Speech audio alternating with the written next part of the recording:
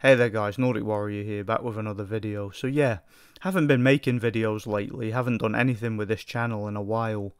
And I'd like to come up with an excuse for you guys, but if truth be told, I just haven't been bothered. I just can't be bothered doing anything with this channel because I don't give a crap about boxing anymore. That's been the case for a long time now. And I haven't been following boxing at all. I haven't been paying attention to the news. I haven't really been active on social media at all recently, you know. And yeah, just to go on a quick tangent to let you guys know, I've had a few problems lately in my personal life. A couple of things that happened, you know, and yeah, my health's not been too good, if truth be told. A couple of things that were completely out of my control happened, and yeah, I'm in a little bit of a bad mood. I am recovering now, things are getting back on track, but I feel like it's a major setback. So yeah, I'm just in a bad mood. I'm in a bad mood at the moment, and I just haven't got time to waste sitting here making videos talking about boxing. So yeah, I don't know how active I'm going to be on the channel in the upcoming weeks and months. I don't know, but we'll see. But anyway, this situation here caught my eye, and I wanted to talk about it. So yeah, Oleksandr Usyk is going to be fighting Daniel Dubois. Now, there's been some speculation about this fight for a while, because of course Daniel Dubois, not too long ago, was able to pick up the WBA regular title against Trevor Bryan, who, on a side note, Trevor Bryan has to be one of the worst, if not the worst, fighters to ever win a title in any division. You know, he was an absolute no-hoper. The guy was literally, I would say he was probably the standard of your average white-collar, unlicensed boxer. Like that. That's literally the level that I would attribute to Trevor Bryan. So it just goes to show you that in boxing, it's not what you know, it's who you know. You know, if you've got a guy like Don King or Frank Warren backing you, you could literally be some average unlicensed fighter, and you'll be able to gain a pretty good record on paper, and maybe even pick up a world title. You know, it's pretty easily done. And you know, that situation there, fighters of the level of Daniel Dubois and Trevor Bryan becoming world champions, really goes to show you the state of boxing. I mean, being a boxing fan is pretty embarrassing, if truth be told. But so yeah, I digress. What was I talking about? Daniel Dubois is going to be fighting Usyk. So yeah, I digress. What was I talking about? Daniel Dubois is going to be fighting Usyk for the unified heavyweight title. The fight's going to be taking place in Poland. I forget the date. I'm assuming it's coming up sometime within the next couple of months. But whatever. So how do I see the fight? Well, I see the fight the exact same way everybody sees the fight. I mean, I don't think there's a single person alive, even somebody in Daniel Dubois' family, probably knows how this fight's going to go. I would say that it's an egregious mismatch, and pretty much everybody that I've come across agrees 100%. This fight's an egregious mismatch, and really, with how much of a mismatch the fight is, it seems a bit unusual, doesn't it, that I'm choosing to make a video about it. Like, with how inactive I've been on here, and how little attention I've been paying to boxing, why do I feel compelled to make a video about this fight? Well, that'll become, that'll become clear momentarily. So, yeah, just quick breakdown of the fight. I mean, look, what attributes does Daniel Dubois have? I mean, Daniel Dubois is a big guy. He's, like, 6'4" or something like that. Big guy, maybe a bit taller. He's got good power. There's no doubt about that. You know, he's a big, muscular guy with decent power. And those are his attributes.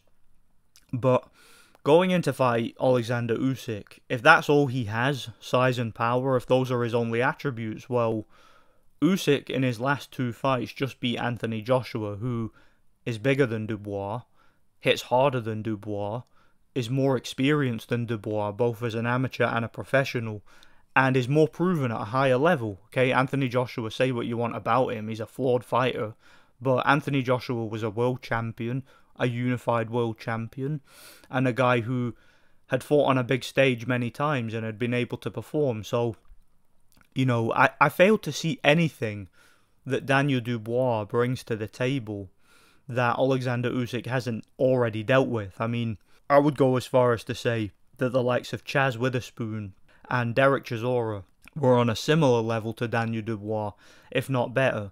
You know, let me just go off on a quick tangent about Daniel Dubois. You know, to me, Daniel Dubois and the situation with him, it sums up the absolute flipping state of boxing. Did I mention that earlier?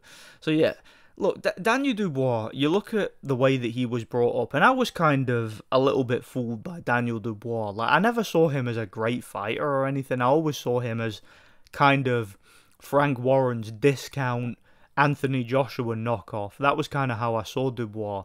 But I at least thought he had something. I at least thought he brought something to the table, at least at domestic level. I mean, he seemed to be the goods. He seemed to have a lot of power, seemed to be fundamentally sound, and he seemed to be a guy who had certain athletic abilities. Then, of course, you know, when you really start to look at his resume and just the outcomes of some of these fights and the state that the opponents were in and whatnot, it's pretty clear that his fights were fixed. I mean, just look, I'm sick to death of repeating myself about the legitimacy of the sport of boxing and how most fights nowadays are just flat out fixed.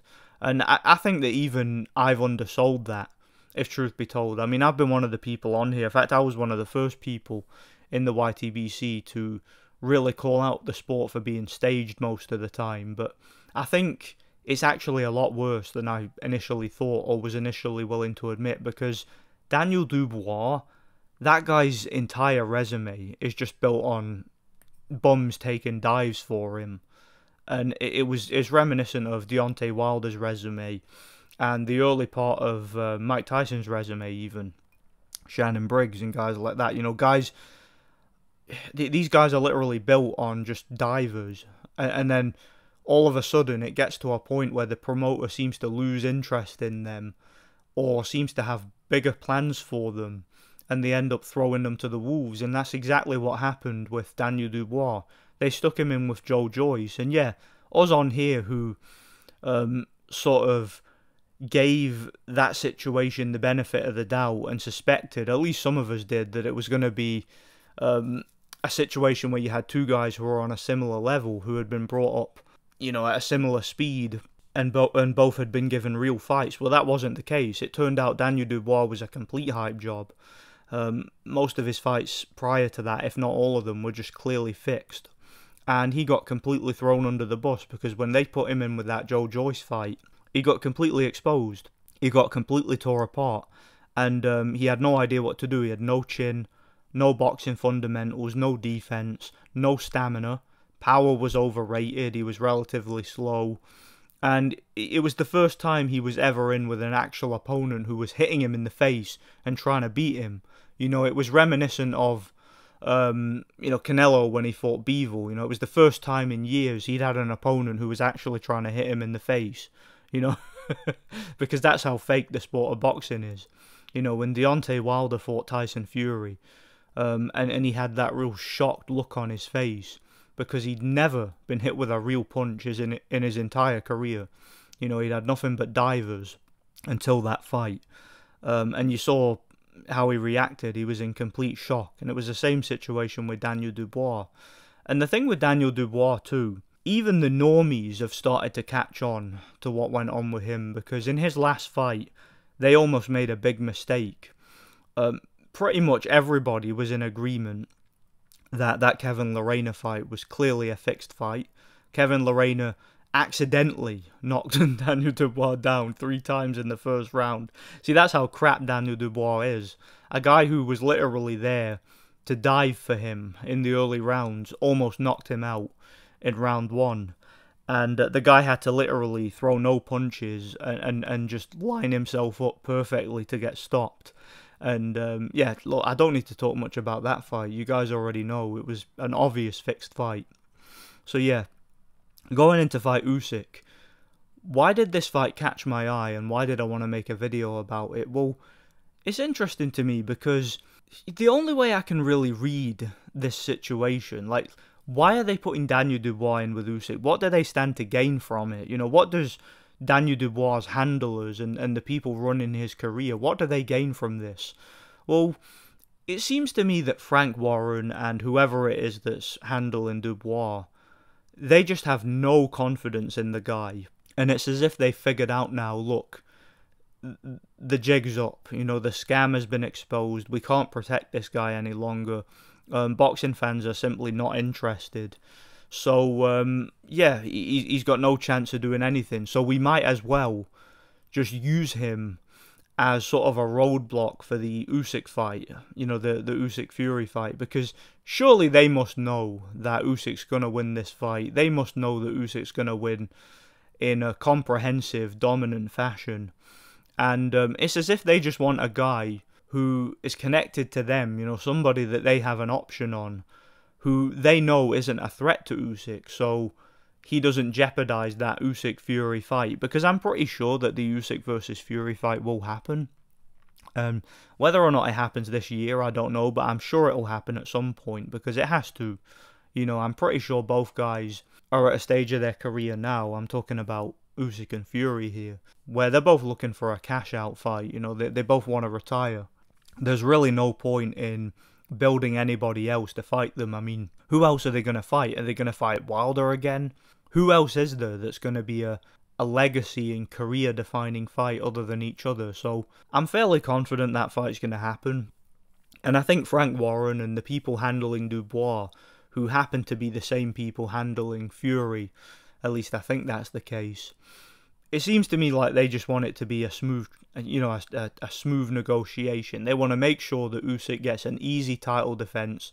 They probably think that the likes of Zhilei Zhang or Filip Hrgovic are a little bit too dangerous for Usyk. You know, I'm not saying Usyk won't beat those guys. Obviously he will, but they probably think that those guys are a bit too dangerous. Like, they might upset the party, if you know what I mean, and then Fury will have to fight one of them. You know, that's a dangerous fight against, you know, an opponent who isn't going to bring anywhere near the kind of legacy and the kind of prestige as Usyk. So I think that they want the Usyk-Fury fight to happen. And it seems to me like they know that Daniel Dubois is an easy guy to put in there with Usyk that will satisfy the mandatory. It will get both guys paid. You know, it will be a sort of stay busy fight for Usyk so that he can keep his mandatory obligations, you know, keep himself active, keep the fight fresh in people's minds. And I'm assuming Fury will have a tune-up fight as well, probably against a southpaw, like a Luis Ortiz or someone like that. You know, someone to try and prepare him for Usyk. And they'll try and build the fight, they'll marinate it. And yeah, we'll probably get that fight either late this year or early next year. So yeah, that's pretty much how I see this situation. Does Daniel Dubois have any chance whatsoever in this fight? Well, no, because not only does he not have a chance in terms of the ability and the skill gap between them being too wide. I mean, Daniel Dubois just can't match Usyk for skill. He can't match him for athleticism. He can't match him for anything, really, except maybe power. And even that's questionable because Dubois hasn't really legitimately knocked anybody out, has he? Most of his opponents appear to have just taken dives against him. There's really nothing in terms of physical fighting ability that Dubois can do to win the fight. But even politically, the fight's going to be in Poland, which is, I mean, it might as well be in Ukraine. All right, if they're going to be fighting in Poland, it's going to be a European crowd, you know, it's going to be full of people who are cheering for Usyk. And Daniel Dubois isn't even a big name in the UK, so he's not going to have much travelling support, is he? So, and it's not even just about the crowd and the location. The people running the fight, it's going to be, I'm assuming, the promotional entity that Usyk has signed with. You know, he signed some sort of agreement with the Saudis and with DAZN and whatnot. And you know, I'm sure Matchroom has sort of a stake in what's going on with Usyk. So, you know, there's going to be a financial incentive for everybody involved for Usyk to win the fight, and that includes Frank Warren and the people that are promoting Dubois, because obviously they are, well, at least from my perspective, I think they are pretty obviously wanting to make that fight between Usyk and Fury, and I don't think they particularly care too much whether or not Fury wins the fight, because I mean it's going to be Fury's last fight, isn't it? And it's going to be Usyk's last fight. Both guys are in their mid-30s now, and or mid to late 30s in Usyk's case. I believe he's like 36 now. How old is Fury? What, like 34, 35, something like that? I don't know, but he's getting on. He's getting on a bit now, and you know, he's a guy who's talked about retiring for a while. So I think it's pretty obvious and pretty clear that they want to make that fight. So my whole point is, even politically, Daniel Dubois isn't going to get any support here. You know, it's not going to be in the UK with British judges and a British referee. So there is literally no reason for anybody to even think that Dubois is in any way a threat to Usyk. He doesn't have anywhere near the kind of pedigree that Anthony Joshua had. Anthony Joshua's taller, bigger, hits harder, probably faster, probably more talented, probably got a better chin. And Usyk was able to convincingly beat AJ in both fights. That's assuming that they were real fights. I mean, I don't know, man. The whole Ukraine war situation and how quickly that whole thing transpired after the first AJ fight has really got me wondering, because boxing really is that corrupt and it really is that fake most of the time. But I'm going to give them the benefit of the doubt and assume that they were real fights. And if that's the case, Daniel Dubois brings nothing to the table that Usyk hasn't dealt with already. I'm not even confident he would beat Chaz Witherspoon, to be honest. I mean, man, Trevor Bryan being world champion and and Daniel Dubois beating him for the title. I mean, what an embarrassment for boxing, hey? So yeah, this is going to be an embarrassing, egregious mismatch. I actually think there's a good chance it might go the distance, because Usyk might just want to get the rounds in, and he might want to just use Dubois as a sparring partner. And, you know, just Usyk tends to be a guy who's comfortable going 12 rounds, and he doesn't seem to be too keen on forcing a knockout. And, you know, at heavyweight, Usyk's not going to have the same power that he had at cruiserweight, and he wasn't necessarily always a one-punch guy at cruiserweight, aside from when he fought Tony Bellew, who's, you know, a chinless bum, let's be honest. I hear he's coming back too, by the way. Yeah, maybe I'll talk about that some other time, but yeah, that's all I gotta say. Complete mismatch, but for some reason I'm kind of looking forward to it. I don't know why. Yeah, Usyk will probably dominate the fight, and I think he probably wins every round near enough and wins on points.